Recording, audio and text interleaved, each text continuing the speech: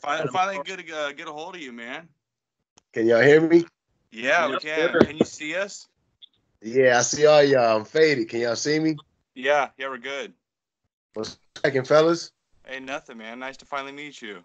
And nice to meet you, E-Man. Yeah, nice. Y'all got me fucked up over here. Y'all got me fucked up. Just know that. All y'all got me fucked up right now, okay? Hey, that's what's up. Hey, just for the record, and just so we say it correctly, how do we pronounce your name? All right, my official name is Eric Adger. Okay. You like Adger? That bad animal, the badger? We were right. Okay. That's weird. Yeah. It's Eric Adger. All right. Okay, cool. That's what's up. Adger. So I'm glad to be here, man. I really appreciate you guys, man, because first of all, I want to say that the Kottonmouth King legacy, man, is in the rap books. It's in the books. You understand? All the way from Sugar Hill, to Curtis Blow, to Run DMC, to LL Cool J, to Rakim, Big Daddy Kane, the 90s hip hop, Wu-Tang, and then when the Kottonmouth Kings got signed in 98, what they did till today, they're going to be in the rap books. You understand what I'm saying? Yeah. They're in the books, man. So I'm glad and I appreciate you guys hitting me up, man. So I can kind of just yap a little bit about my contribution to them dudes because they're in the rap books, bro. And their legacy will live on. It's going to live on. 20 plus and counting. And yeah, to add to what you're saying too is like the way that they kind of went independent and just did everything like 100% their own. Like that's something to like a lot of people respect, and a lot of people don't bring up their name when they're talking about fully independent artists. So they definitely paved the path for sure. Yo, here's the thing. I want to get into my contribution to the Kottonmouth Kings and how I was introduced to them. And just a lot of history, but just the roads that we took to get to there, because a lot of people don't know about the Kottonmouth Kings. They not only were they independent, but they actually were signed to Ruthless Records. Yeah. You guys know that, right? I don't know if you guys know that. They were signed. They had a deal with Jerry Heller and Eazy-E. Okay. And they had a deal. Look it up. They had a deal with Ruthless Records. I don't know if they were the Kottonmouth Kings then, but they had a fucking deal with Jerry Heller and Ruthless Records before they went independent, and then got the deal with Capitol Records. So I hope people should know that. I want people to know that. X would mention that from time to time that he like worked with Eazy-E and all that, but he never really mentioned what other members were with them during that time, and he never really went into too much detail. Like, I was always super interested as well. So, wait, not to cut you off. If I'm correct, people need to know this. The original members of Kottonmouth, and this is before I even got involved, from what I understand, was Brad, D-Loc, and Richter. Wow. I could be wrong. Well, I know Saint came, but somebody was trying to say Richter was there before Saint. I don't know. When I got there, Saint was there. But somebody tried to say one of the bullshit. For me. Clear that up for me. DJ Harris too was in it before Bobby G. So Loc and Richter have known each other longer even than my cousin came in. But when they actually formed the group, it was Loc, Richter, and my cousin, and X was kind of more like not necessarily like in it. He was more like I don't really know how to explain it. He was kind of like the overseer of everything, the hype man, kind of the like Big Daddy X, dude. That's why they call him Big Daddy X. He wasn't the rapper in the group. He definitely was more like he was kind of like almost like Eazy-E, the guy who put everybody together. Well, not put them together, but he came in and helped everybody put it together, right? Mm-hmm. He orchestrated it all.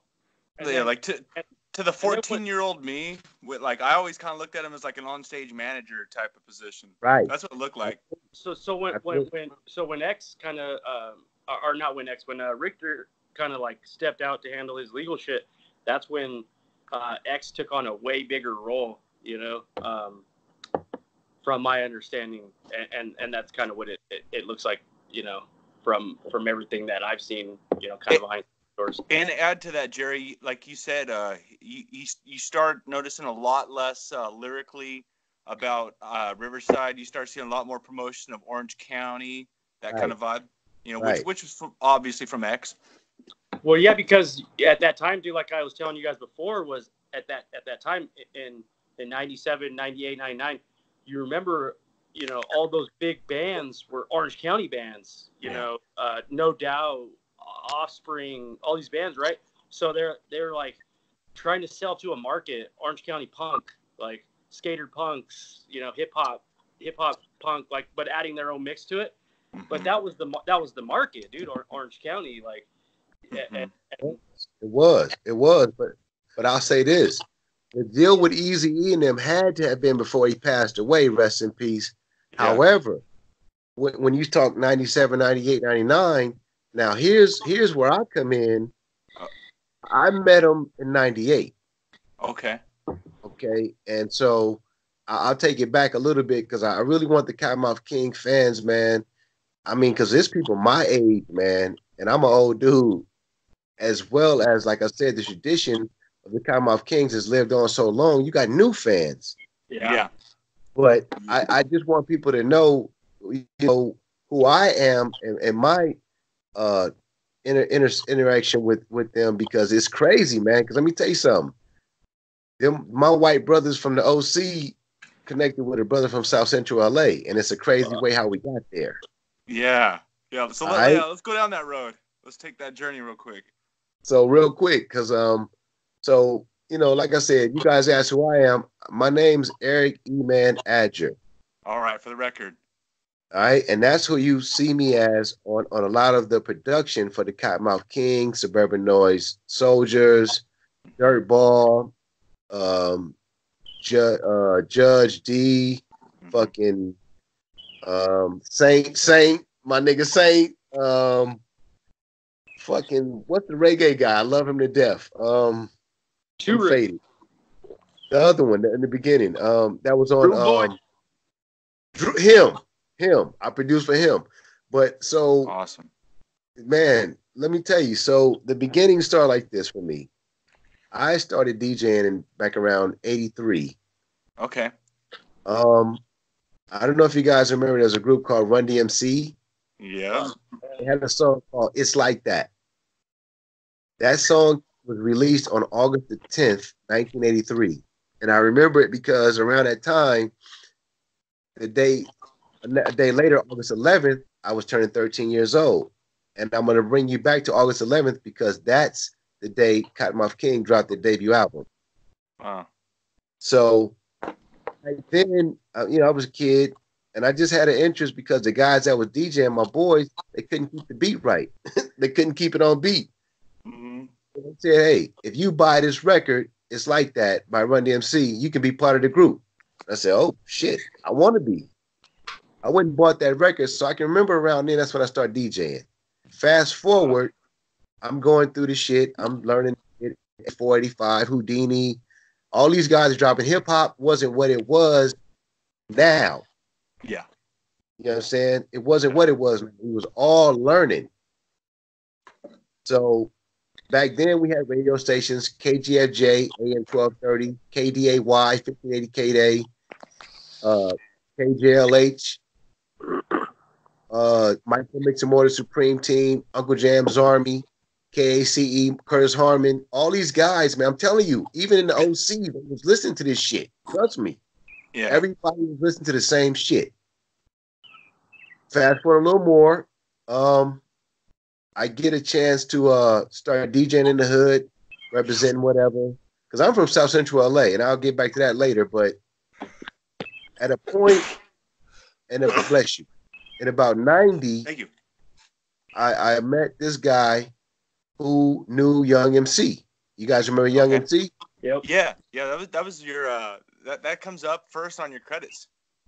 Okay, so Young MC was doing his thing, and he finally won a Grammy in '90. I didn't expect to get with him because I'm from the hood. Young MC was a USC graduate. He was a commercial guy, but I knew somebody from the hood who thought I had the skill, and they said, "Hey, this guy DJ is taking a break." You guys ever heard of Tony G? Yep. I haven't. The legend Tony G Yep. on the Mixmaster Show. Hell yeah. G, Julio G. Tony G was Young MC's DJ. So he had to take a break because his wife was about to have a child. I slid in there. Boom. I got the spot. Now I'm on tour with Young MC with Milli Vanilli. You guys remember Milli Vanilli? Yeah. Yeah. Hey, guess what? You guys are familiar with Pro Tools, right? Uh-huh. Yep. Yeah. Well, Milli Vanilli had the first Pro Tools, and it was the reel to reel. If you guys remember, reel to reel was this big thing like a projector that shot films and movie screens. Yep. They had one. It was $150,000. Okay, and they would bring it around on tour with us as we toured the nation and the country and the world. And they would get on the crew every night about partying too hard. And if they fucked up that Pro Tools machine, they was in trouble because these motherfuckers was lip syncing. Oh yeah. Okay. Yeah, you can't do the show then. Oh. Yo. And since I was a DJ, I'd go backstage every night to check on my turntables, and I'd hear this rhetoric about, don't y'all fuck up this machine, because if you do, because yo, Milli Vanilli's their speaking was so broken. I couldn't understand myself. How the fuck do y'all get on stage and sound this way, and then off stage sound like that? But I got it. It's on Pro Tools. So whatever. So I'm DJing for Young MC. That's fine. The career goes on. I DJ for Eric B. and Rakim on a remix. Shabba Ranks, Monica, King T. I was doing my thing in the industry. So finally, a few years go by, kids. You guys know how that goes. You guys are some fathers. Y'all parents. Y'all know. Yeah. Shit happens. Young MC played, gangster rap hit. I had to back up, man, take care of my kids. Mm-hmm. Now, I did continue to produce for Young MC and do shit with him over the years. Around 96, 97, we got some new dancers in the group, and this is going to bring me to Kottonmouth Kings. Mm-hmm. This new dancer in the group's name was Cleveland. Shout out to Cleveland. I don't know if you guys ever heard of him. No, I haven't. Cleveland grew up with Brad X. Okay. And Cleveland was a dancer in our group with Young MC. And so I had all these beats that I was doing over the years from 90 till then. Young MC would never use my beats. He was like, nah, I ain't gonna use your beats. You my DJ, but I don't want your beats. So Cleveland would say, man, your beats are hot. So finally around 97, late 97, he said, yo, I got some white homeboys that I grew up with. They just got a deal at Capitol Records. Nigga, they need some beats. I think you need to holler at them. I'm like, fuck it. You know, I got beats laying around and I've been trying to pilfer for years. Young MC don't want them. I got these kids I'm taking care of.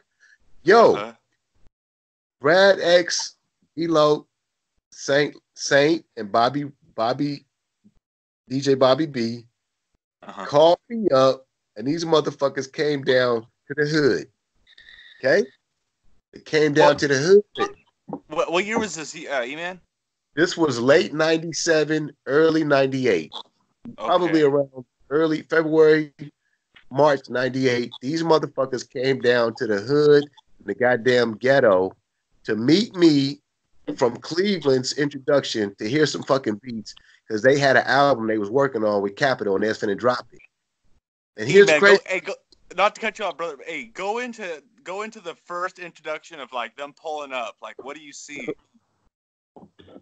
I'll tell you.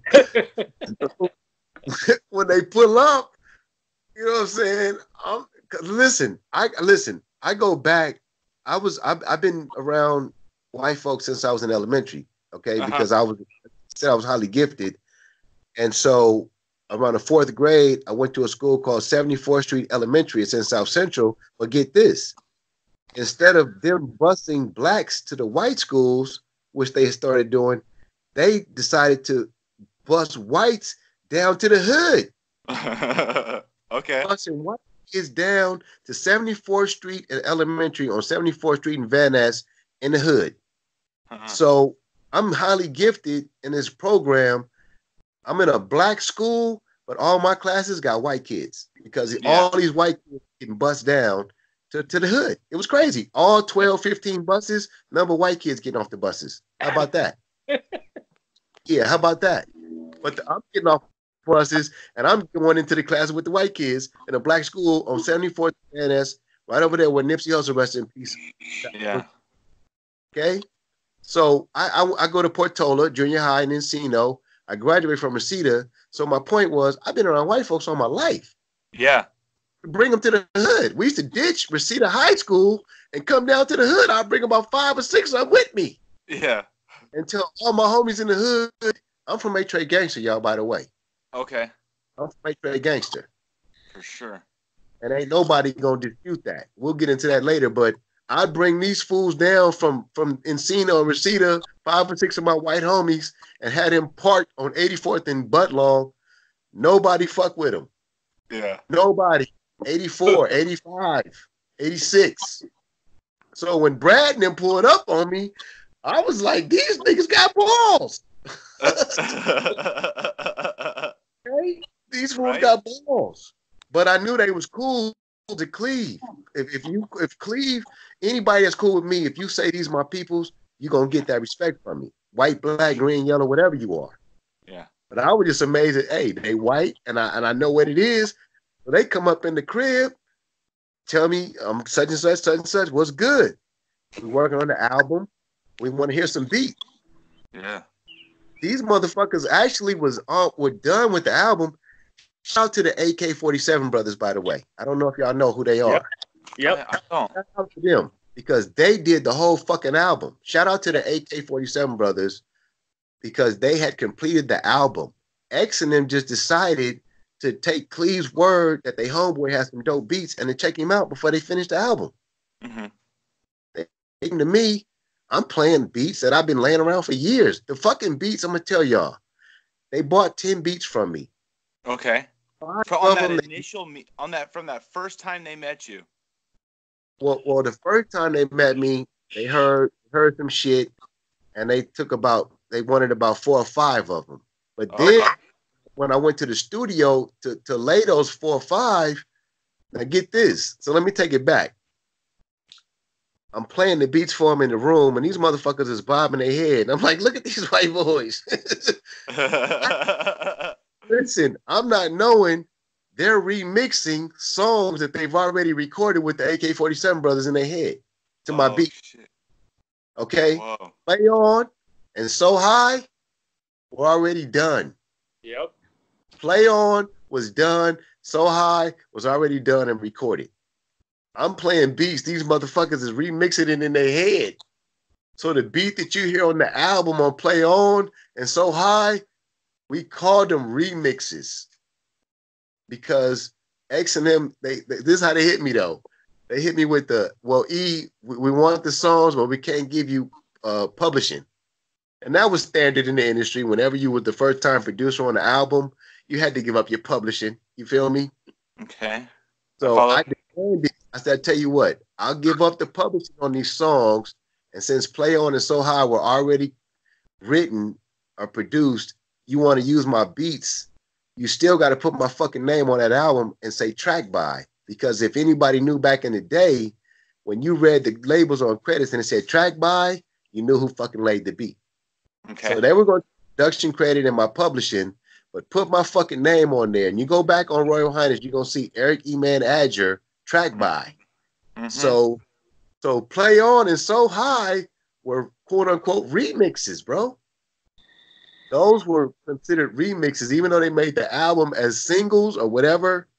They called them remixes because the AK-47 brothers had already laid tracks for them songs. These niggas went back in the studio and relayed their raps. Really? So E-Man, the beats that we're hearing on the on Royal Highness, that's actually your beats, and yes. So what happened to where like, just for history's sake, where can the fans go back and hear the AK-47 version? Hidden Stash, bro. Hidden Stash is so high that you heard So High on Hidden Stash, the first one. Yeah. Okay, got you. That's the AK-47. Yeah. Okay. Yep. Hidden Stash got them. They got them on Hidden Stash. Okay. You know what I'm saying? I follow now. Wait to hear Wow. those motherfuckers, because when I went in and laid the tracks down, that's when they bought the other 5 tracks. And at this point, Young MC come running into the studio. Okay? Oh, okay. This motherfucker didn't use my beats until I went to the studio with Kottonmouth Kings. All right? So we in the studio, me, Young MC, all the Kottonmouth Kings, Phil Capel, shout out to Phil Capel, that's an OG engineer. Okay. And Marvin, Young MC, his name is Marvin, he brought his sister. Fine little thing. And shout out to her, Andrea. Well, Okay. Brad, you know, they love the ladies, it don't matter what color. Right? She listened to some beats. One of the beats was discombobulated. They didn't even buy discombobulated until we were in the studio, and they said, play some new shit. I played discombobulated for them. You know that one? Yeah. Oh yeah. Do. They bought that beat on the spot because she started dancing to it and was like, you did this? And Brad did, like, we want that beat. Wow. These motherfuckers was buying beats and didn't even have raps to them. That's how hard they was. Okay? So we finished out. We laid it out. Now, here's the crazy shit. They dropped the album. I do the deal with them. I sell them the songs. I tell them, all right, take my publishing, give me my writers. Pimp Twist. You guys heard of Pimp Twist? Oh, yeah. Oh, yeah. That's a classic. So on that album, on that first album, I did Play On, So High, Discombobulated, Pimp Twist, and it's one more. I think it's High Society. High Society. Oh, yep. Yeah. Played all those tracks for him, man, and it was my pleasure, bro, because I didn't fucking know what they was doing. All I knew was these white boys had a deal at Capitol. My homeboy Cleve hooked me up with them, and they was rad as fuck. Yeah. That's all I knew. I had kids to take care of. I was driving buses at MTA, man. Mm-hmm. I had said, fuck the industry. Young MC had played out, with all due respect. We were still touring here and there in spot dates, but I had a family to raise, man. Yep. And here come the Kottonmouth Kings, and if I'm not mistaken, they came out before Eminem. Yep. Yeah. Eminem got big. Yep. Yeah. I mean, you had to have probably been from Detroit and like really into underground scene to have heard of Eminem before Slim Shady EP, and I think that dropped right around end of '99, maybe 2000. But yeah, they were definitely before Eminem. West Coast for sure. So they come out, man, and I don't follow up on them, bro. I get back to driving buses. I'm not paying attention. These motherfuckers go gold. No social media, no real promotion. These motherfuckers go gold. That's right. And what did they go gold off of? The album. Well, here's the thing. Royal Highness, with no real promotion, the album went gold. Now, I do remember them inviting me to a show, and here's a classic. So I'm at the fucking, was it the Roxy? Was it the Roxy? And here's where I really love them dudes, man. And I should have followed up, but I didn't. I got to see him and say, we finna start performing this album. I'm thinking, all right, cool. Let me come out and see what happened. We go to the Roxy. Well, Brad and them would perform probably 8 of the songs off of that whole entire Royal Highness album for their little tour. They only did like 8 of the songs. Okay. They wouldn't do the whole album. They only would do 8 of them. Yeah. They did all 5 of mine. I was gonna say, E-Man, the songs that you produced, though, dude, those were my favorite ones, though. Like, especially for me, Play On and So High, dude. All respect, dude, man.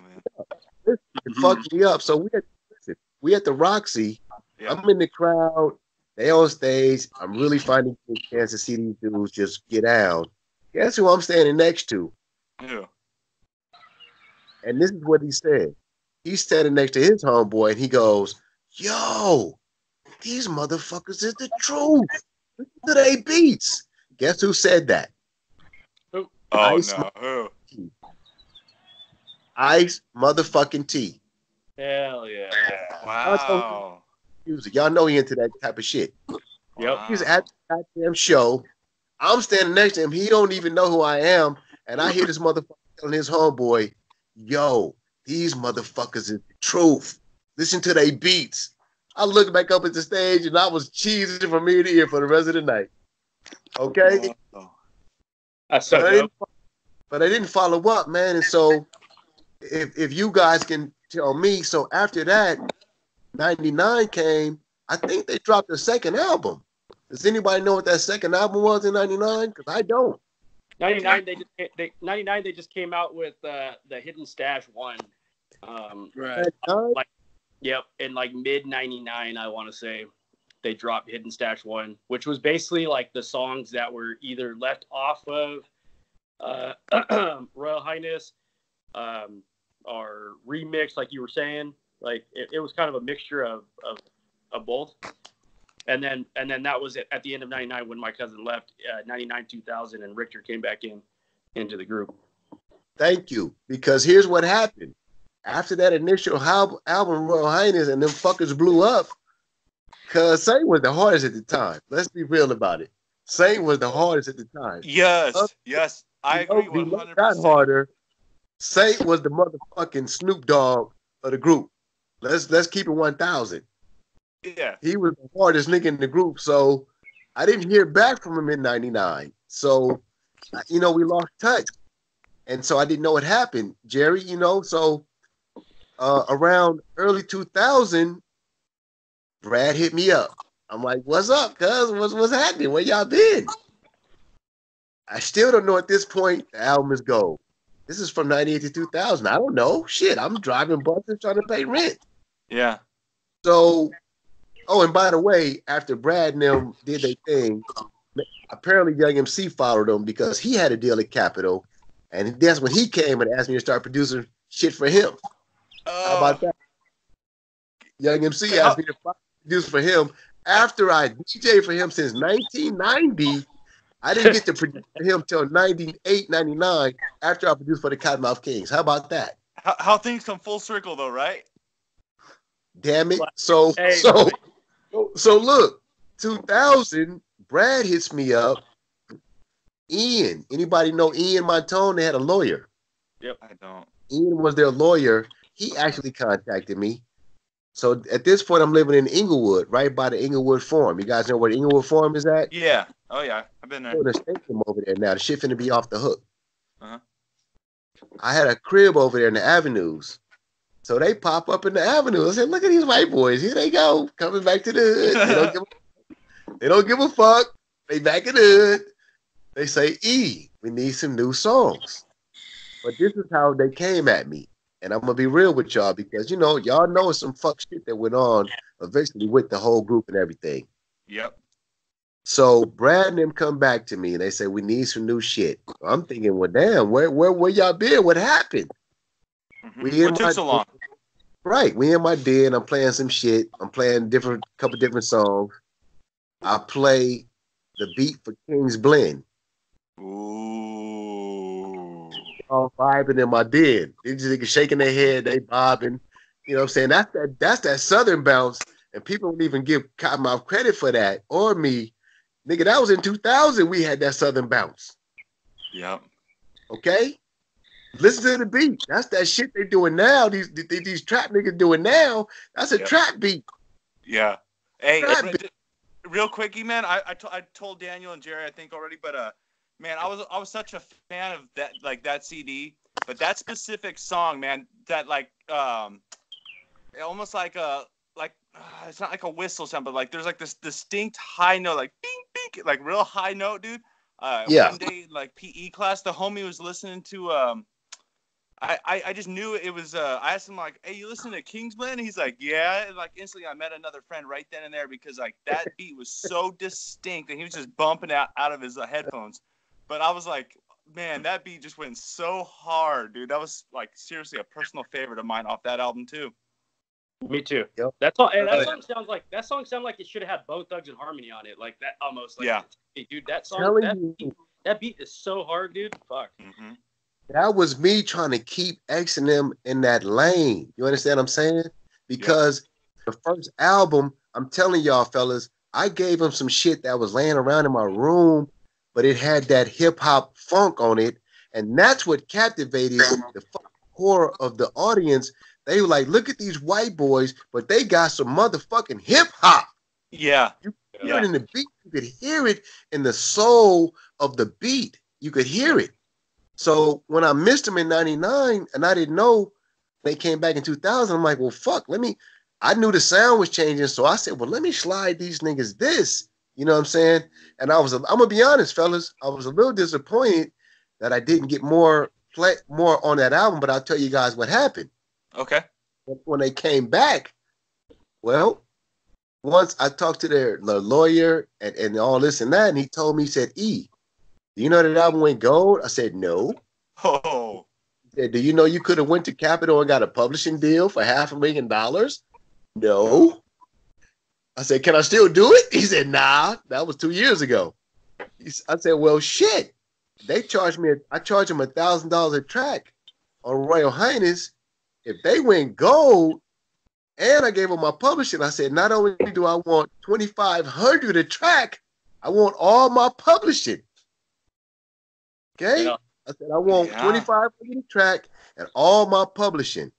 And X and then Zinger. And then was like, well, we not paying that much for tracks. I said, well, you gonna pay me? Because if I gave you for $1,000 a track and y'all went gold and nobody followed up on all this the way we should have, I at least need to get paid that on this go round. You feel me? E-Man, I know real quick, you like if I would have went and did something real successful and you were part of it, I would have instantly hit you back and be like, hey man, that was a great success. Woo, like this is what happened. Hey, like you think they would have touched back with you like right away and at least No, here's what they did when they came back. When they came back and we was listening to the new tracks for King's Blend and all that. Here's what X did, and I wondered if I regretted it, but no, I didn't. Here's what they did. Okay. They said, look, we want to pay you $2,000 a month for unlimited tracks and give up your publishing. And I was like, what? $2,000 a month on the payroll at Suburban Noize Records, no publishing, just $2,000 a month flat rate, and give them unlimited tracks. I was like, hell no. Yeah. So that's why I said $2,500 per track and all my publishing, because I gave y'all my publishing on Royal Highness. Right. Oh yeah. Sounds fair to me. My writers, my 25% writers, which I don't see today, which we're going to get into. But I saw it for a minute, but now it's mysteriously stopped. But no, you can't have my publishing no more. And no, $2,000 a month? I would be giving you 20 or 30 tracks a month. Yeah. You understand? And so what happened, they had another producer, which everybody needs to know about, because this producer was who Kottonmouth Kings were eventually raised on and fed on for the rest of their career, Mike Kumagai. That's the name that is commonly brought up, but nobody seems to really know too much about. He took over after me and the AK-47 brothers. Mike Kumagai took over as producer, and he gave them that deal. I don't even think he was getting $2,000 a month back then, but this motherfucker undercut me and the AK-47 brothers. Okay? Oh, so homie pretty much slid in and was like, hey, I'm willing to like take the job, and wow. This is what he did, bro. He told me that he sat in the corner of our recording sessions of Royal Highness. I said, I don't even fucking remember you. I was sitting in the corner watching you guys record. And I'm like, word? Now, granted, his background, he's supposed to be from dealing with Sir Mix-a-Lot and them, Saturday Camp or whatever. But for him to end up in the studio in the corner and watching our stations, I didn't remember him. So after that successful first album, I think he had a lot to do with the 99 album, fellas. To be honest, he had a lot to do with that album, and it flopped. With all due respect. So when they came back to me in 2000 and hit me with that proposition, and I knew about this guy because they went with his whole album. That whole album, besides King's Blend, was Kumagai. I was like, yo, man, y'all need a different flavor. This shit here is cool, but nah. I didn't say that to him, but that was my feeling.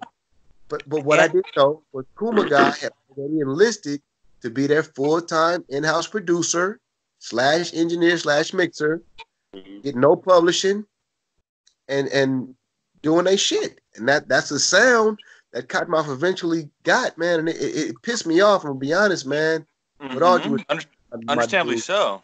It pissed me off because if you listen to the music, homie, between Royal Highness and everything after that, and then if you listen to King's blend and it mixed in with the shit, you know, it was different, and I loved him for having different tastes.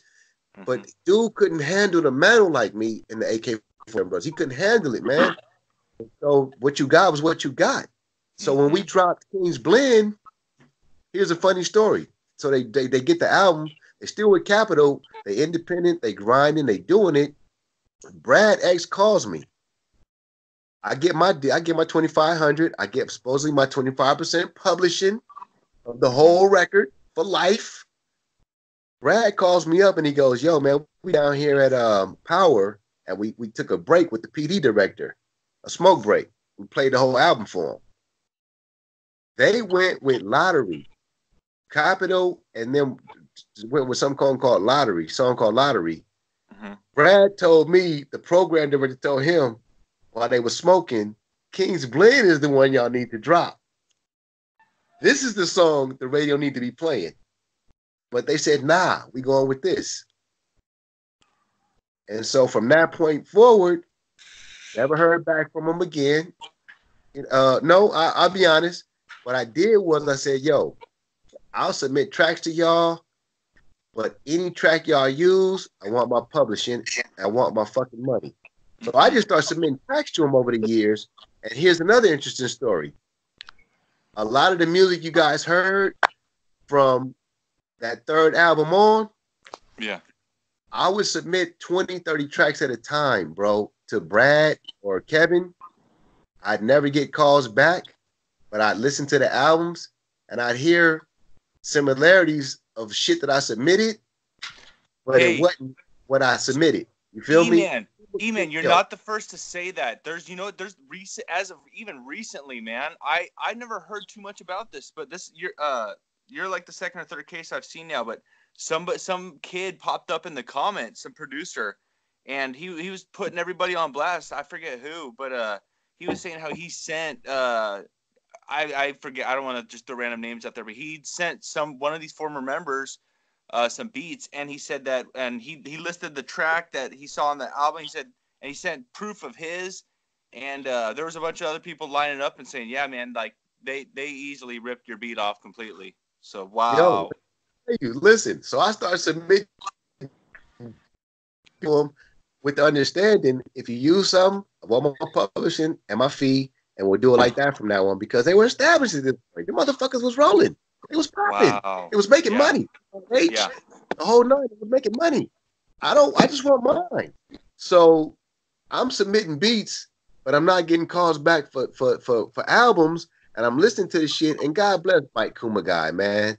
You know what I'm saying? But he took him into a I call it trip hop direction. You know what I'm saying? Because I'm telling you, the core Kottonmouth King fans love that hip hop shit. They fucking love that hip hop shit. Even though So High, I had that rock guitar shit going. Okay, remember that on So High? Yeah. Put guitar shit in there, and this would be before I met him. I made that fucking track, so I guess it was meant to be. Yeah. But I would have kept them going in that direction with the whole rock thing, but keeping that funky beat on there, because the shit the guy was doing with him with that rock shit, it was just generic, bro. It was generic, man. And God bless they fans for sticking with him and staying with him. But I would listen to the shit and go, damn, I submitted a beat that sounded almost like that. And then it got to the point, the motherfucker just started taking my shit. Wow. Straight That player.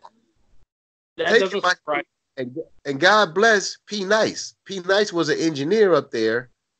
He would call me and go, "E," these dudes just use this many tracks. You guys hip to the Suburban Noize Soldiers? Yeah. Yep. Well, when they first debuted, go back to the first album with that cold ass skeleton on the front of the album cover. Yep. Uh-huh. 4 of them songs is mine. Wow.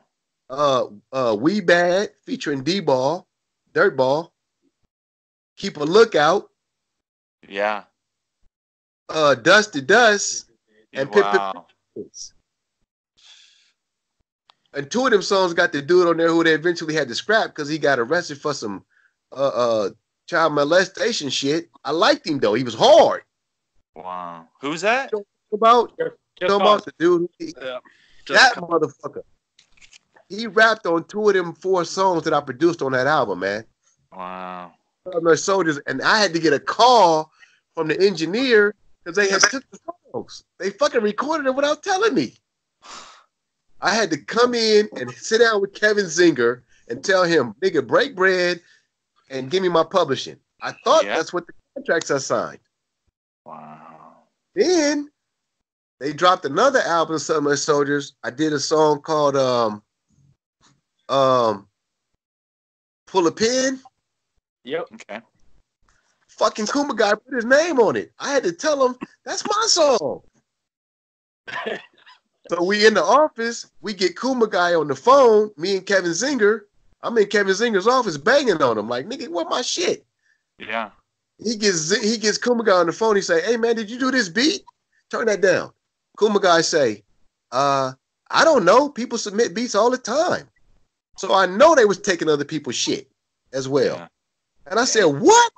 He said, I don't know. People submit beats all the time. I said, and you put your fucking name on my beat, motherfucker? That nigga Kevin started writing me a check immediately. And I started signing the contract, which I thought was my publishing for that song. Wow. Okay? Listen, man.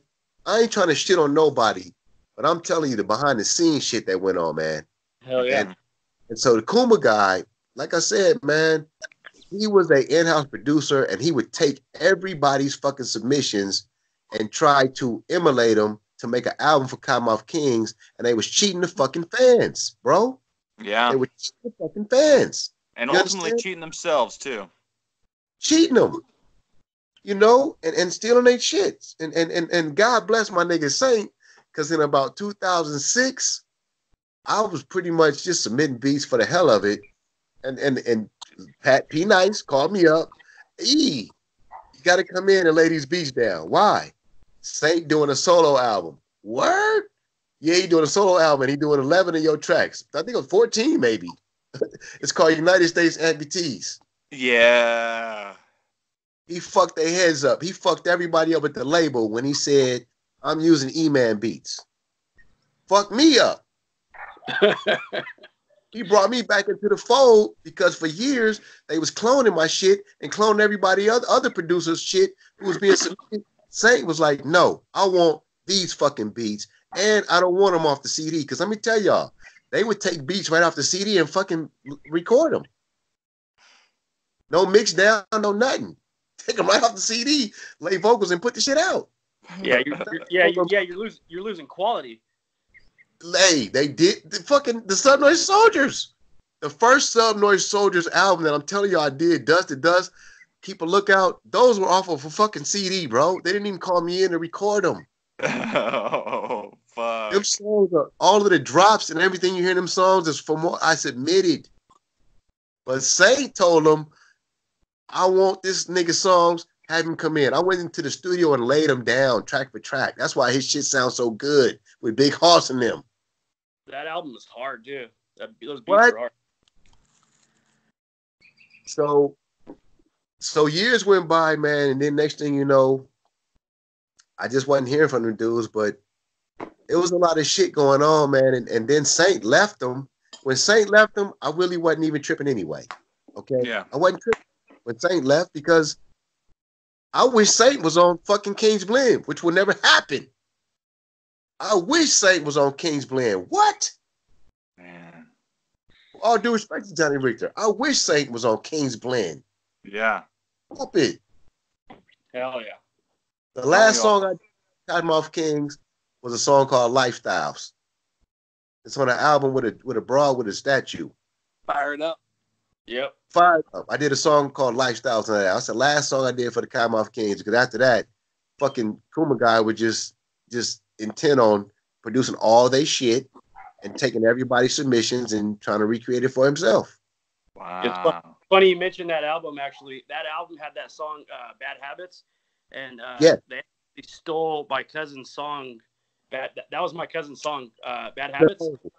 Oh, I love that song. That song Bad was habits, bad habits. that song was my cousin Saint and Haas's song, bro. And when I was living with my cousin Saint, Loke lived around the corner. Loke came over and invited us over for a little barbecue, fucking beer, whatever. And my cousin Saint was playing him that song, and he was like, "Yeah, check it out, dude. I want to get you on this song." So Loke's like, "Oh, it's dope. Bring it over when we're barbecuing." So we probably played that song about 20 fucking times at this barbecue, sitting in Loke's backyard. About 2 years later, bro, or maybe a year later, that song is on that album. Them doing it without his permission. As soon as I heard the album, I called him up. I said, "Hey, did you give them this song?" He's like, "What are you talking about?" Played it for him. He's like, "What the fuck?" So he called up Zinger. He called up X. It was a big ordeal, bro. And he was already back with Sub Noize at that time. So he didn't want to cause like a bunch of waves because he's already back with Sub Noize. You know, they already kind of squashed their beef. And yeah, it was just I was all over every fucking chat room talking shit, dude. It was pretty shitty, dude. You guys hit the Tsunami Brothers? Yep. The what? The Tsunami Brothers? Yep. Bobby B and D-Loke?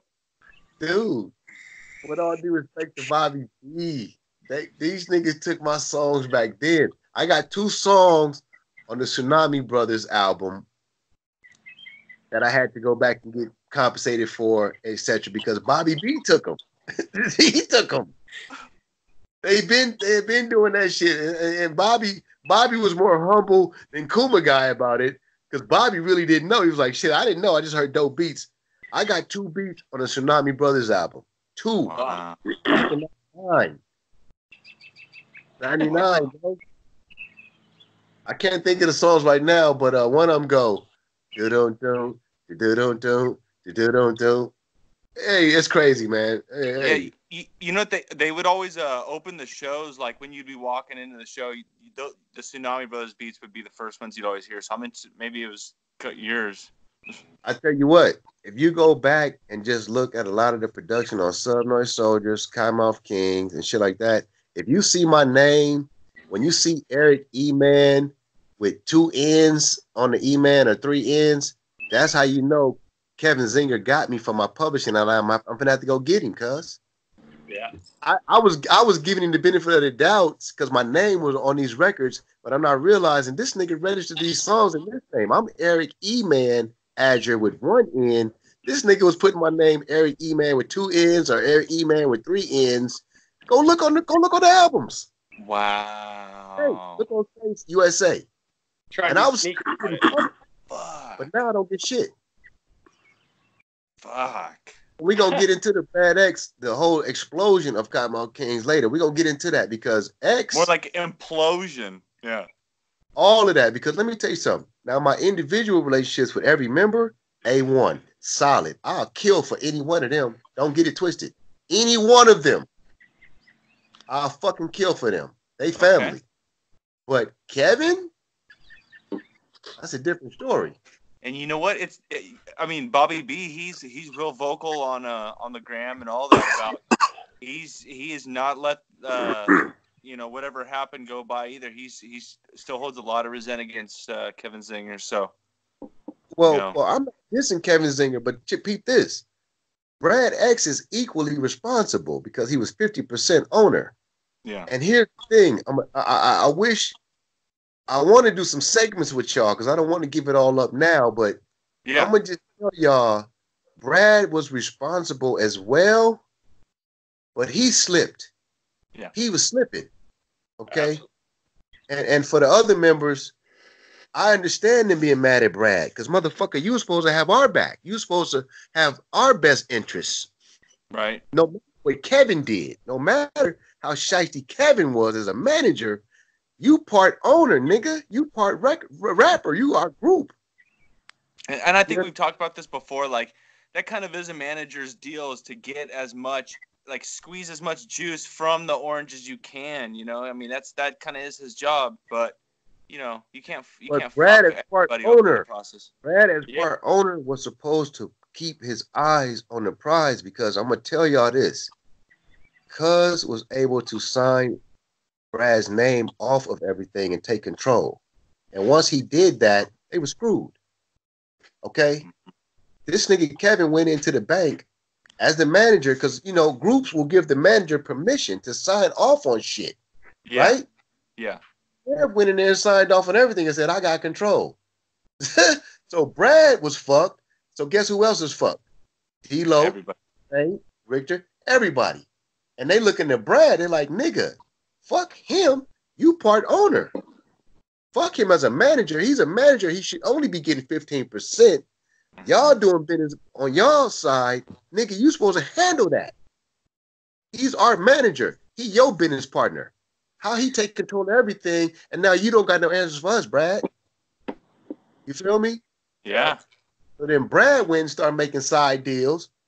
And that's, I'm gonna tell y'all that's another story. I ain't gonna go into that, but listen, man. Is this around like UFM time? Like when we saw UFM? Right? Yeah, I skipped ahead, but okay. You know, man, and D-Gaff, man. I had shit ready for D-Gaff. I had shit ready for Chucky Chuck. I had beats ready for him. Man, I was finna start that wave if God bless it, they would have let me. But they was on other shit. They was on, you know, some other shit, man. Just other shit, bro. Other shit. You know? And I'm talking about the rappers. I'm talking about whoever was trying to run this shit. Behind the scenes politics. The rappers was down to get on the hottest beats. D-Lo, Victor, Saint, them, they just wanted the music. It was the shit going on behind the scenes. You feel me? Yeah, the politics. And let's use this guy because we don't have to pay him. Let's use this guy, you know, so we don't have to pay him. That shit, man. Fucking crazy. So, I love that the legacy gonna live ever. Because one thing about Kottonmouth King legacy, it's gonna live regardless of the smut. Yeah. And the shit that has happened. Yeah. Lately, but that legacy gonna live on. And I'm proud to be a part of that, man. And I didn't even know how central I would be in it as a brother from South Central LA, man. Y'all need to know that Kottonmouth King connection came from South Central, baby. They went to South Central to get that shit popping. And I want y'all to know that. All right? Yeah. It's in the history books. Them brothers went to South Central, baby. And I'm telling you, I just wonder that a lot of fans question what happened to the sound, or did they just go with it? What they did, but a lot of them wonder, man, because it's like night and day. Royal Highness and the rest of that shit's like night and day. Oh yeah, You know what? Yeah. Go ahead, Jerry. All the old school fans, dude. I hear it a lot because of who my cousin is, dude. Like I hear it a lot. Some people that didn't even know who my cousin is, I hear them. Dude, Royal Highness, the early days were the dopest shit, dude. Like, their beats were dope, the raps were dope, everything, dude. So, it's like they completely lost that sound and everything. No, don't get me wrong. Their shit, they have some dope shit along the ways. But they did. It is different. It's way different. Because I loved a lot of, you know, with the rock and the drums rolling crazy. I loved it. But I just wish it would have kept blend. Because the first album, Bump, I wouldn't have made no shit like that, but it was banging. Yeah. What? Bump, and they had a few more on there. It was a perfect fucking blend. Perfect. Yeah. Perfect. That's why I said always shout out to AK-47 brothers. Always. Always. Our blend was crazy. I understand it. I go, but the business they chose to go was get a producer who gonna steal everybody else's shit and try to make it sound like shit. And that wasn't cool, man. It sounds like D-Lo's running with that MO even to this day with the fans. What? Rubbed off. Yeah, with the Kingdom Come, that CD. Yeah. The most recent release. with the pre-orders, people were. I mean, I got mine eventually. I'm one of the few What that happened with actually all got theirs that, in the man? mail. What happened? What the fuck happened with all of that? Maybe Daniel can explain a little bit better, or Jerry. But And how was as far as I able know, able to go ahead. commence? How was the group able to commence without Brad and all that? What the fuck? How did all this shit go? Because I'm just watching from the sidelines at this point. What happened? Well, I think I talked about it a little bit on the last episode. So everybody was kind of doing their own thing, solo shit. You know, the band basically broke up. Without telling their fans, they broke up. But so my cousin was working on a solo album. He hit up Loke to get on his solo album. Loke was like, "All right, cool." So he went up there. They did a couple songs. They were dope. And Loke, I think Loke just kind of saw that, you know, his solo shit wasn't doing anything, but that vibe that he had with my cousin, like the music was just, it was bang, you know? So he was like, "Hey, let's bring back Kottonmouth Kings." So they basically brought the group back, man, but without you know, Bobby B or without Egg, any of that shit. But like 2 years ago. About like early last year. 4/20/2018 was Kingdom Come release. Okay. Side note, I sent him some beats, y'all, but I bullshitted him. We finna get back together. I sent him some beats when they was first talking about getting back, just for fans, because I only believe it's right that we do this shit over again. Yeah. I'm finna dig in, y'all, and I'm finna send them some fucking crazy shit. And I hope Saint and D-Lo do it, man. Side note, I sent them some beats, but I ain't gonna lie, I sent them some old bullshit. Okay. So y'all know I was gonna be a part of the Kingdom Come, but I'm gonna be on some future shit. Side note. Good. Hey, that's great to hear. Yeah, I hope it goes all the way 100% back to the roots. Me too. I just want the fans to hear what got them started in the first place. That's all. And the new fans, I want them to experience. This is it, because let me tell you something, man. That shit that they did in the beginning was pure hip hop. Yeah. Everything else after that was just commercial and I guess to sell the brand, but yeah, that's the general consensus. Everybody likes the earliest stuff the best. and I thought I helped them with that King's Blend. I swear I thought I was gonna bring them back, but they didn't pump it, man. I felt they would have pumped King's Blend. You know, they kind of did though. E-Man, I don't know if you ever saw their. I think it's the Endless Highway DVD that they did. They made like a little music video to it when they went over. They went over to Amsterdam and they used that song as like their little music video for it. I think I saw that, but that's just to go to the testament of their power from the underground, because that was just underground push. That was word of mouth. Yeah.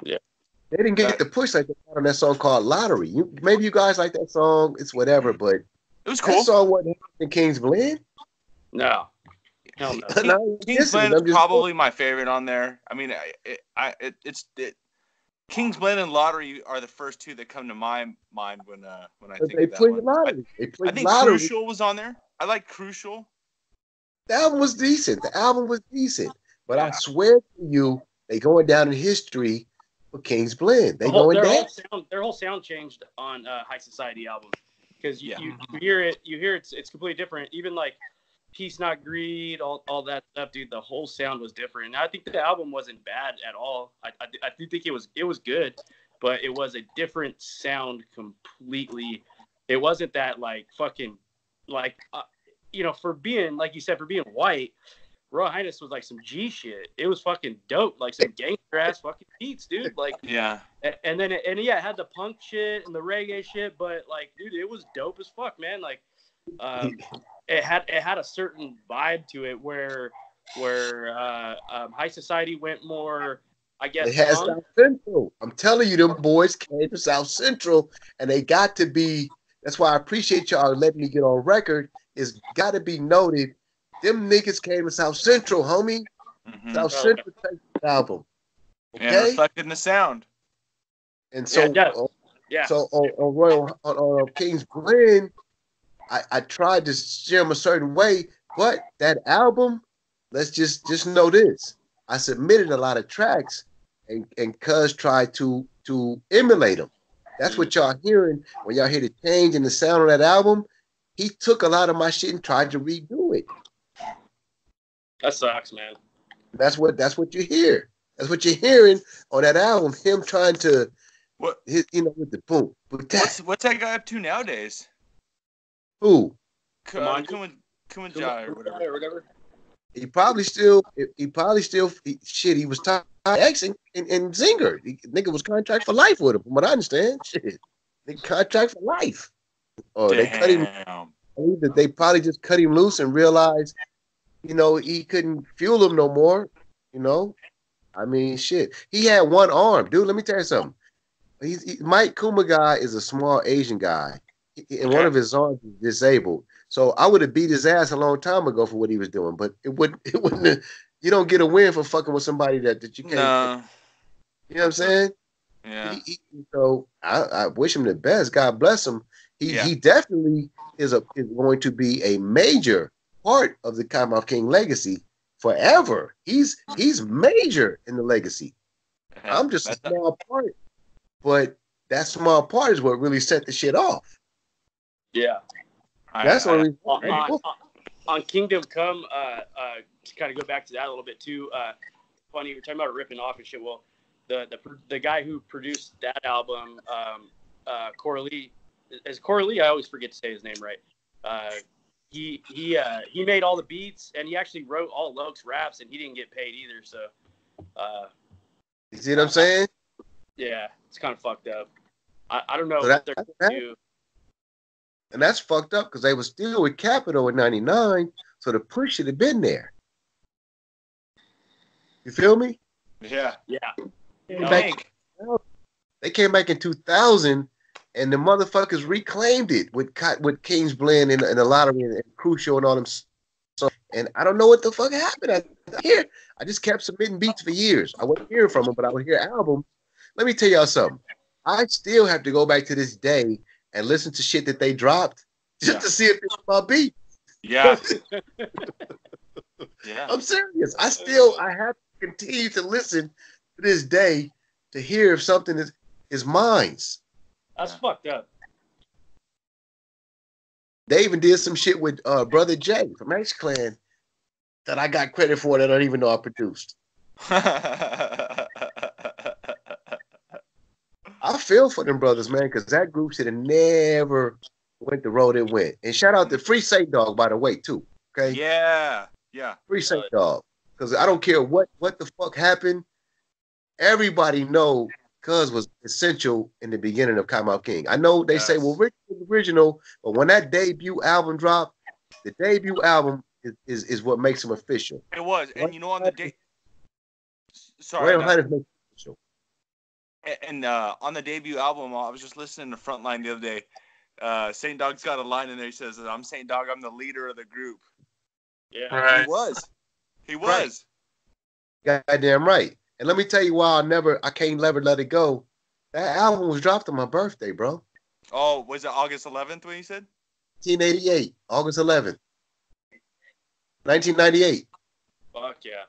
And I didn't even hear from them when they dropped the album. We did those songs months earlier. So when they dropped it, I didn't know. I was probably driving down Western Boulevard, picking people up on the bus. Wow. Okay. And they out making history. Finna make fucking history.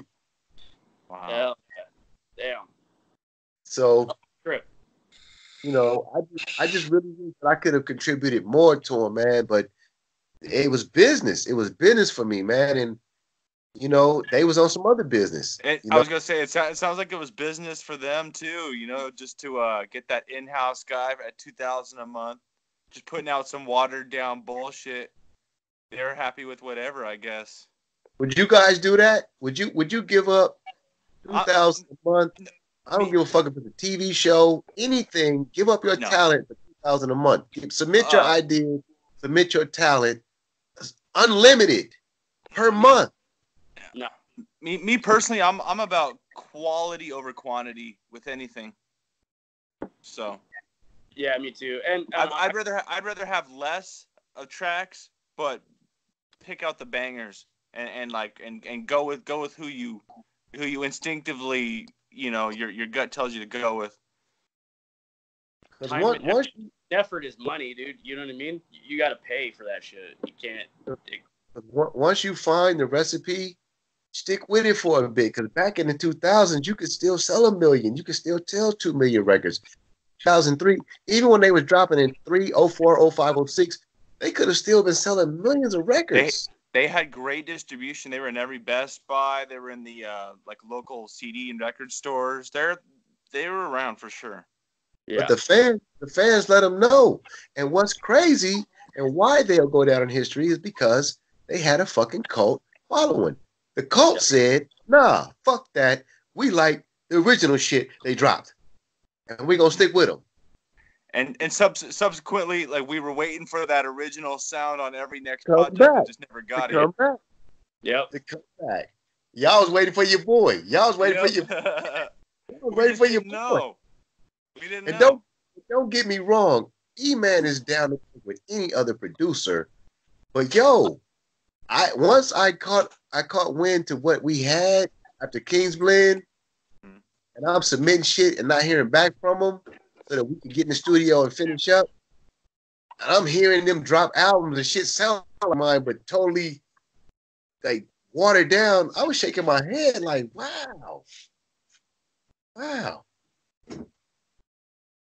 But, yeah. It was a business for them because, hey, they had the SRH. They had a lot of shit going. So they was able to maneuver around the music.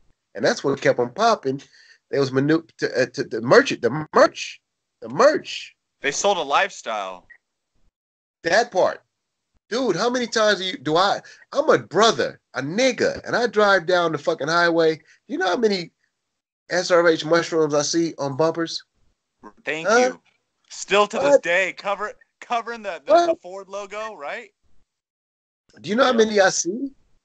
Yeah. And it warms my fucking heart. It warms me because I'm connected to it. Mm-hmm. It fucking warms me. And I be saying, you know what? I'm so glad to know that no matter what, I'm connected to people who don't look nothing like me. You laid that foundation of seriously. I was telling Jerry the other day about how literally they changed the world because, I mean, I'm sure EMAN, you recognize around that time like how much just the culture shifted, like how everybody was like rocking like some Dickies, some SRH clothes, the lifted trucks, the dirt bikes. It all went hand in hand. Skateboard, extreme sports, like all of that went so much hand in hand, and it was fueled by the music of Suburban Noize Records and the beats that you provided. Let me tell you how legendary this shit is. So I got a son, and you guys asked me to give you guys a hint into what I've been doing since then, and but I will get to that later because I want to come back. We got to talk another day, man. I got shit to talk about. But yo, let me tell you just how big the shit is. Mm-hmm. You guys hit to the Del Amo Mall in Torrance? Yeah. I'm sorry, the where? The Del Amo Mall in Torrance. No, I haven't been there before. Yeah. Jerry know. It's a big old mall in Torrance, California. Del Amo Mall. Yep. So my son, Lil GQ, is up there with my nephew and a bunch of their little homies at the mall in the parking lot. Uh-huh. They hear and see a big ass Suburban, bunch of white boys with some white hoes bumping. We bad, nothing better than we, nothing bad. My son told the homies, that's my dad music. Oh shit. They make their way over there. The white boys is smoking, getting blowed. They looking at these niggas like, oh, what they want? They like, hey, what y'all know about this? They looking at the niggas like, what y'all know about this? My son tells me my dad did that beat. Dude, no. They couldn't fucking believe it. They all started smoking together, drinking together. It brought all of them together, these blacks and whites. That's what music does. Guy, this little dude, 5'4", is telling them my dad did that beat and was able to give them enough information. Them white folks was like, shit, Yeah. And, Yeah. and I told you that's how I met that one dude in the PE class. I'm like, hey, you listen to Kottonmouth Kings? Like I heard that beat through his headphones. I'm like, dude, I know that. I know that beat that you're listening to. That's King's Blend. warms my heart, man. Warms my fucking heart, dude. Yeah, So, good shit. I just want the fans to know, man, that they was real. They was for real. I don't know what happened. I guess the business took over, but them dudes they was with it, man. They wanted it, man. They was hungry. They was hungry in the beginning. Saint, all of them. I Yeah. need to know what happened with Saint, how between 98, 99, but I didn't care because you can't deny talent. You know what I mean? Yeah, coincidentally, with the release of High Society, we lost not only production from you, but also Saint too. He wasn't on there, so Yeah. it definitely took a different direction. And I wasn't mad at Sonically, it. lyrically. I wasn't mad at it because guess what? When they went with that shit where the beats and the drums go crazy and real fast and the crowd go wild, guess what? Nigga, that's a part of a show. You Yeah. need them kind of songs. Yeah, that's just some energy stuff. That shit you need it, but you still should always be able to bring them back to that bounce because listen, white, black, yellow, green, motherfucker know how to bounce if the Right. beat right. You know how to bounce. Right. You know how to bounce. You know good music when you hear it. So. And they basically let them know that. Listen, here's the thing about white people in hip hop. They don't follow trend. White people know what's good and what's not. Okay. They know what's good.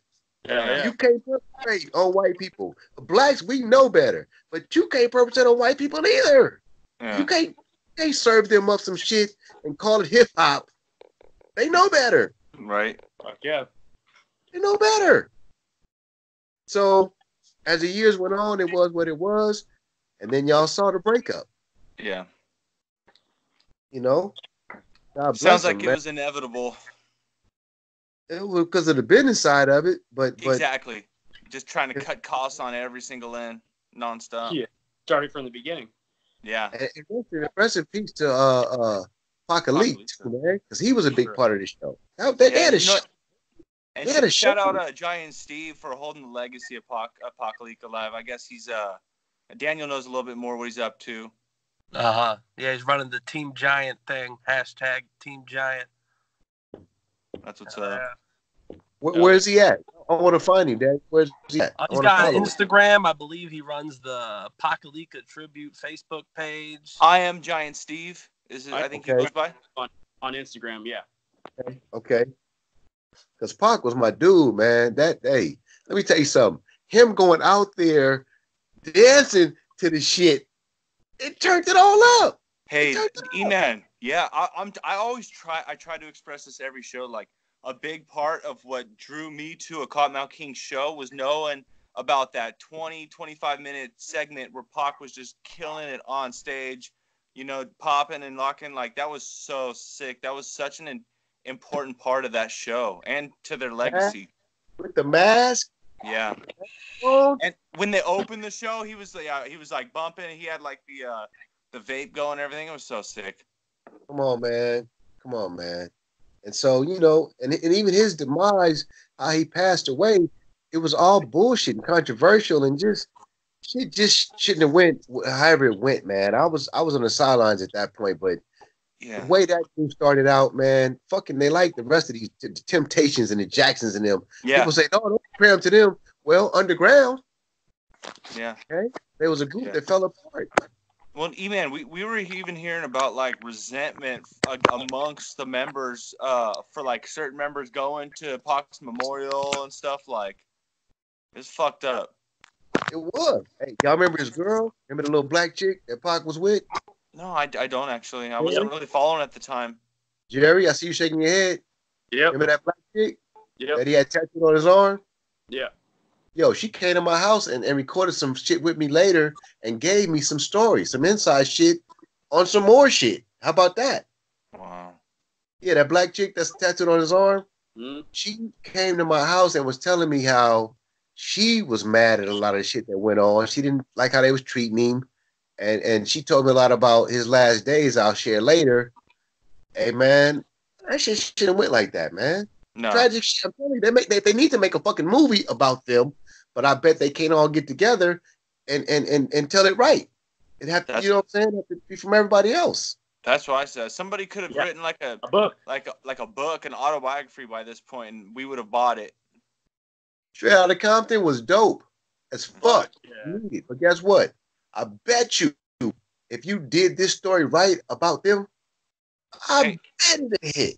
EMAN even did it as like an underground, like independent kind of film kind of thing, you know, and even just kind of kept it like SoCal around here, and just saw how it did. Yeah, man, the story would be crazy because each and every one of them. Hey, man, so Brad is the guy I stay in touch with a lot. really. All the way, my dude. Listen, I'm gonna tell you guys stories in the next episode. Okay. I stayed in touch with him a lot. I never stopped staying in touch with Brad. You know why? Because I always was checking on my royalties. Because about my royalties, and he did them right. Yeah. He get my royalties right. So this is when I found out Kevin took control. I'd always go to X when I had a problem with my checks. Whenever I had a problem, I'd go to X. He'd handle it. So I've talked to X as recently as October 2018. I'll tell y'all off record what I've heard lately, but I don't know. I know in the end, he pissed D-Logan them off. Mm-hmm. Just real quick. I know at UFM he got money. At UFM, he got money. I don't know if he shared it though.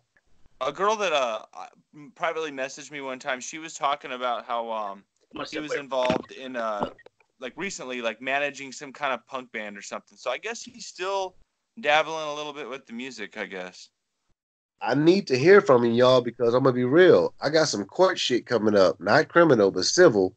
I need to get a hold of that motherfucker. I've called his attorneys.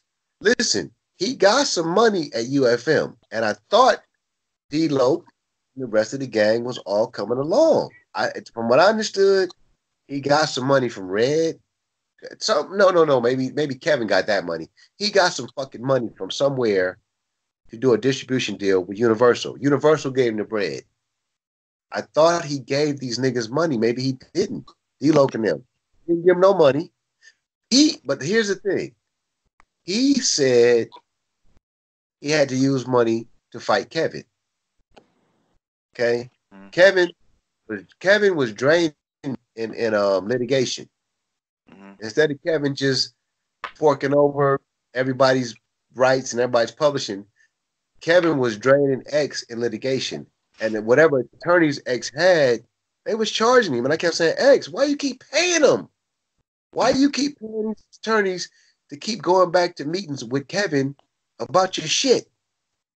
So he kept saying he was paying all this money out. So he must have took the money from UFM that should have been given to D-Lo and everybody else and was using it for his legal fees. Yeah, he was probably just looking short-sighted, like, I just got to put a Band-Aid on this, handle this, and then, maybe we'll get some royalties coming in and I'll pay the guys back. Maybe it was done with good intentions, but combined with his alleged pill habit or addiction. What? Say what? I'm going to talk offline about that one. Yeah, we talked about it in the last episode, but yeah, I guess he had a. Hey, what you talking about? Jerry, real quick, you want to elaborate? E-Man wasn't even aware that X was on a pill addiction. Oh yeah, he just had an opiate addiction. He just had an opiate addiction. It wasn't all right, so it's a big deal, dude. I just think like with him, it was like I kind of think being in that industry, being a rock star and being as big comes as he with the game. Do like an opiate, an pill addiction. It's a big deal no matter what. But it's a trip for me. I trip out because like, dude, I know a lot of these big artists and shit. They get in like heroin and shit. You know what I'm saying? And it starts with opiates. So I always kind of tripped out. Like to me, I still trip out that he never went that far with it. Yeah. Well, here's the thing. I was told it started from him getting stabbed in the neck. Did he get stabbed in the neck, y'all? Yeah. I saw it on TV. No. It was a cyst that he lied and said he got stabbed. Oh. He had to go to the hospital and get a cyst removed. I mean, he That's lied and what- said it was a Because stabbing. I was told whatever resulted from that, that's when he started taking pills. And I do know, I'm gonna be real, y'all. I do know about, you know what I'm saying? But from what my understanding, it was just for rock and roll, sex, drugs, and rock and roll. The crew wanted them, the bitches wanted them. So that was my understanding. So And I kind of, he was I he knew was he was club popping. promoting. I knew he was popping them. And he was a club promoter. I mean, it's like, like Jerry said, like, I'm The surprised lifestyle. that's the only lane he went down. Because but early on, X did pump like straight edge lifestyle. So that's the only reason, like, I'm surprised that he had an opiate addiction, because he used to promote being straight edge, but then Was. yeah, but then, like, obviously, like, okay, like, everybody, we all battle our demons, but then later on he was on, like, when he did that Be Real episode, he wasn't even inhaling on the joint. He everybody was saying how X didn't smoke weed and all that, like.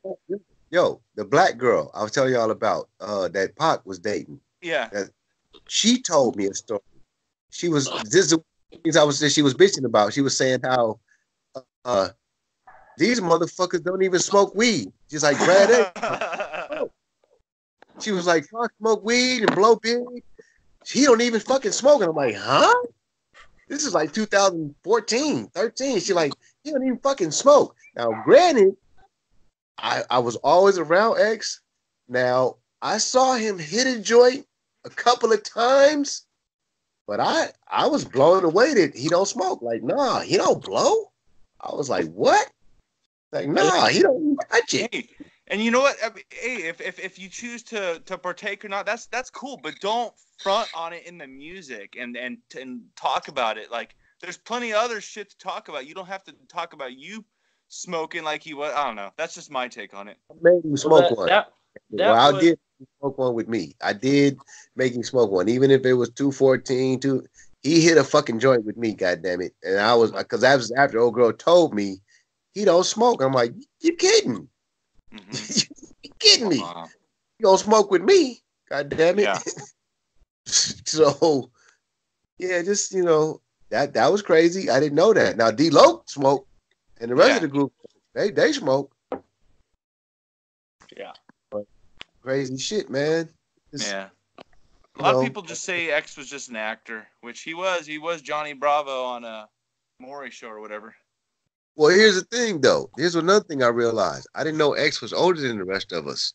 Yeah. I'm 48. X is like 52, 53, something like that. No, he's older. I think he's about like 55 or 56 now. Right. Cuz he old. So he didn't know how yeah. to. He didn't know how to. I guess cuz he know how to. He old. That nigga. He old nigga. I guess. I look at certain niggas and I'll be like, yeah, he never switched gears. You know what I'm saying? Right. He never. Right. Time. You know what I'm saying? He didn't adjust. Just real quick, like random question. I wonder if that character he portrays, that Johnny Bravo, do you know if that's before or inspired by that cartoon, that Hanna-Barbera cartoon? Definitely. I don't know. Like, I wonder if they like, that was just a persona that was out there, like this lady like schmoozing dude, or like, I wonder if like they straight ripped off Brad Xavier playing Johnny Bravo and turned that into a cartoon for kids. I don't know. You know what? My son used to watch that shit. That was a little before. Yeah, remember, he's like the parallels, dude. The dude's got the blonde hair. Right. That's true. And X has always had his hand in like the Hollywood scene, so it wouldn't surprise me. Yo, that's my man. Listen, no matter what I say about any of them, I swear to God, I got love for all of them. I'm just talking from E-Man's point of view because, yo, man, I helped set it off with him. Yeah. And it's just weird. 20, what are we, guys? 20 years later. Mm-hmm. So 22. It's a lot. It was a lot that went on and still going on. and they're not even together as a group. They're not even together. Pac's gone, rest in peace. Yeah. And Saint in jail, free Saint dog. Yeah. Right. It's crazy at this point. This fucking group should be together, really taking victory laps. Rest in peace to Nipsey Hussle. Straight up, hey, yeah, you think what's transpired of the group would almost bring them together at this point, and it's real tragic that it has. Does that to the greats, and fuck that. Underground, they greats. Underground, I'm gonna give them that. Fuck that. People might not say, no, don't put them up there with the Beastie Boys and them, but nigga, you know how many people I to white people and I say, you heard the Kottonmouth Kings? Yeah, and I don't say no more. I don't go into. I produce them, and isn't that? I just ask them if they know. They say yeah. Man, listen here, man. Yeah. So there's got to be more to this, man. It's got to be more to their legacy. There is. You know what, E-Man? I think a lot of it is. It's just D-Loc getting over his own ego, man. We were talking about in the last episode. Jerry was saying how like he just had like these unrealistic expectations for the group, and he's just not. He's not willing to come with terms of like being an underground like king. Well, here's what I have dreamed about, fellas, and I've wished I could have done it at probably either session with him on either album, but I dreamed about this, man. I need to fucking sit in the studio with him. Yeah. You know what I mean? I need to sit in the studio with them, vibe with them, and talk to them and tell them and just give them the motherfuckers some different direction. Because I felt like if I had been more on hands as a producer and more with them cats, I probably could have swayed them to see things a different way. You know what I mean? Absolutely. Like a Dr. Dre to his people that he blew up, because man, we blew up. Yep. Felt that we didn't get that connection, man. I'm gonna be honest. I was never in the studio when they lay vocals. How about that? Mm-hmm. How about that? Never. And I wish that I could have been, or maybe should have made sure my ass was there just to bond with them more and rub off on them more. Mm-hmm. I don't know. I'm just fantasizing now, but yeah, I never got a chance to do that with them. And to hear that D-Loc might have an ego. That nigga's hard. That man, I will sit in the studio. I'll get in the studio with D-Loc and Saint, and I bet you we'll come out 100% better, both of us. Hey, I think we could all agree on that. How sick would it? That's all we want, E-Man, is if it to come full circle and just. Spend time with everybody shine in the studio with him, because I even heard him when they were flowing on records. Man, if I had been in the studio, I'd be like, yo, go back. Let's do this again. Hold up, let's punch this here. Man, I dream. So I don't know. I'm still dreaming. Mm-hmm. And they still around, so I'm going to get with them. Man. We got to focus on getting Saint out. As soon as he's out, then we can go from there. Free Saint Dog. How long? When he getting out? He's supposed to be out December, but you know how that goes. He'll probably be out earlier. He'll probably. Okay. Yeah. Well, yeah, because hopefully they backed up and they got to let him out.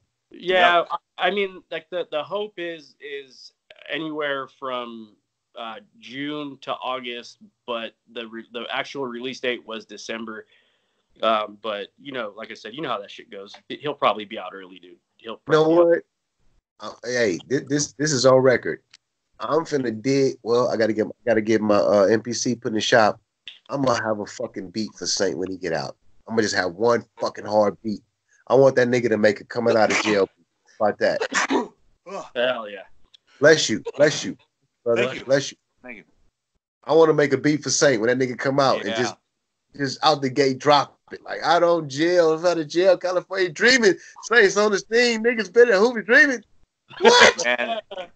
Fuck y'all, but hey, I appreciate y'all, man. Y'all don't know, y'all motherfuckers got me going. It's been super funny, man, and like you said, we're gonna have to have you back for some segments coming up, man, because I know you probably have endless. I yap so much because I was excited, but I promise you, I can even go back to when we dropped and tell y'all more stories and other shit. I had a lot of shit wrote down, but man, y'all, I love y'all because y'all keeping the shit going. Y'all gonna help write the rest of the pages in history. Hey man, that means so much coming from you, and Daniel, you know Harry, for it's y'all. it's fun doing what we do, and like we care about the legacy just as much, man. That's why we're doing it. And man, I love it because I was like, I want them to know the beginnings of that funky shit because I'm telling you, them white boys, they tapped into something. And man, let me tell you something. The rest is history. We just got to just figure it out and just finish writing it. You know what I'm saying? Yep. Mm-hmm. Shit ain't over. It ain't over. Not at all. It's not over. And I can't wait to tell y'all about the radio show that I'm on every Sunday night. All of y'all, each one of y'all that I'm looking at, any artist y'all got, anything y'all want to promote. I don't give a fuck what it is. I'm on a radio show every night Right on. at KXLU FM. Okay. Every Sunday night, I'm on the radio live. I go head to head with the Beat, Power, KJ. I go to head with them. I'm on the live airwaves every Sunday night. I've been fucking with Drum and them. You remember them? What's it called, Q? Four Finger Ring Music in them. You heard to them? What was that? Oh, yeah. I think they might have had a song on the Chronicles. You know them. I think so. I fuck with y'all, man. Please, I got a radio show. We'll talk about it later, but man, we got to get back on. We'll promote more shit, but absolutely, this kind of King legacy has got to continue, man. And you guys are doing exactly what you're supposed to do, man. Being the curators of this shit. Oh, well, thank you so much for your time, first and foremost, E-Man. And we look forward to talking with you again. It's been a pleasure. Absolutely. Thanks for coming on, bro. Yeah. I know I yapped a lot, but man, that's what we hit you up for, man. We can only get it from you. You're the only, you know. A peace and love. Like I said, I know I might have sounded like I was shitting on certain people, but I'm just telling you what was going on behind the scenes. And there's more. We got to go back because I got to take you guys back to how everybody was getting fucked out their royalties, how Zinger was moving members out of the camp and replacing people, and just all of this shit. It's more to go. It's a whole lot more, man. Yeah. It's a whole lot to go from 98 to 2008 alone before we get to 19. Yeah, it's been 20 people. Yeah, a lot of these newer fans forget it. We're at 22 years right now in. We listen, we just tapped the surface. So again, man, I respect and appreciate you young men. Jerry, all of y'all, Jacob, Daniel, please keep doing what y'all doing. Come to the show. Come to my fucking show. Let's talk about it on my show. Let's do it anytime, man. I'm in Riverside right here. I'd be happy to come out anytime. The show's at Loyola Marymount University. Okay. Maybe me and Jerry could roll out sometime. I think we're the only two local ones right here. It's in Westchester. It's in Westchester at right there, Loyola Marymount. We're on the campus, man. Right on. Little young dots. Little young dots. Yeah. Hey, that'd be an honor, man. I hope I didn't run my mouth too much. Please get more questions for me next time. Let me shut the fuck up. Get some questions for me. Hey, I think any fans that would like E-Man to answer any questions, maybe drop them in a comment below if you have anything you want us to bring up in another episode, because we're definitely gonna have to have you back. I got so much more to talk about. I just was so excited because it's been 20 years bottled up. 20 fucking years. So forgive me for wherever I went today, but fellas, let's do a part 2. I got much more to share about this shit, because Kottonmouth King ain't never gonna die. They'll never die. And every brand that's associated with them, Southern Soldiers, SRH, every fucking thing, everything that's associated with it, it's not going nowhere. Yeah, and we're here to just document it and bring some never before told stories to the surface, because like there wasn't any social media back then, so there wasn't any way to like really get a hold of people and really get to know besides what was put out through the music or through the DVDs, what you saw at a show. That was it. So the rest was a mystery. It was a whole mystery, and I still have to get into the details of the production, how we went in and did them songs. I just want you guys to know, hey man, listen, E-Man was around for a lot of Kottonmouth Kings beginnings, Suburban Soldiers beginnings, Dog Boy, excuse me. Just a lot, man. Dirtball. Dirtball's first single was We Bad. Hey, did you do too much on that first Too Rude CD, that self-titled? Yeah, I did drop by. Drop by. He's got the tattoo. I got it tattooed right here. Oh my God. This dude here. I did Drop By. The song was called Drop By. Hey, that I love that one. That's a good one. That's the one I did. And that was one that again, that should have been a Kottonmouth song, but they gave it to him. Yeah. You got the key to my... I know that one. That song should have been on Royal Highness, but they gave it to Dog Boy. How about that? Oh. Well, Dog Boy gave them Dog's Life, so they must have returned the favor, because that one, Payback. that was a Kottonmouth King track for High Society, and they gave it to him. Wow. You got the key to my heart, dude. Yeah, that was a Kottonmouth King track they bought for me for Royal Highness. Wow. Hell yeah. So again, I won't hold y'all. Guess what? I'm finna watch Canelo knock Jacobs out. Yeah. About to watch that shit too. Hey, I love y'all, man. Stay in touch with me. Let's do it again next Saturday if we can. Let's do part 2. My pleasure. Anytime, man. Thank you for your time. Please get some questions for me so I can shut the fuck up and answer some shit. I got a lot to talk about, but again, 20 years it was bottled up.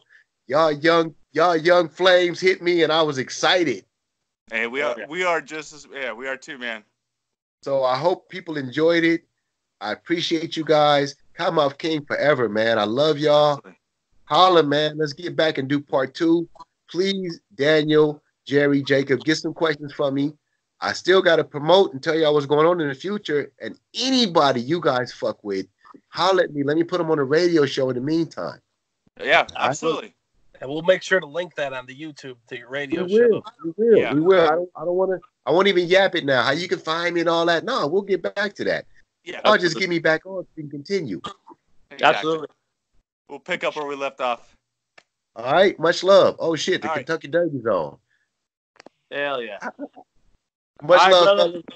All right, man. All right. Peace Thank out. you. Thank you, fellas. Peace. Peace out.